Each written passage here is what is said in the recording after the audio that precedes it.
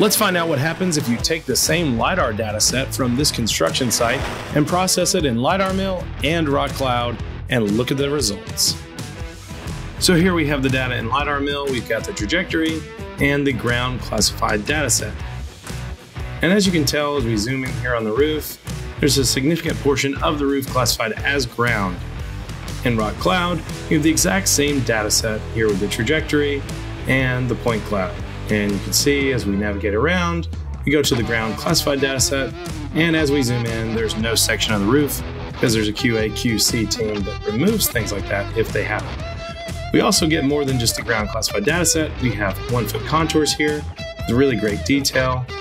And we also have in the blue right here break lines that our LiDAR processing team is able to put in the surface. Here's the surface view, and you're able to get that retaining wall at the top and the bottom. Look at the length of the wall. Everything in this surface is calculated and QC'd by expert professionals.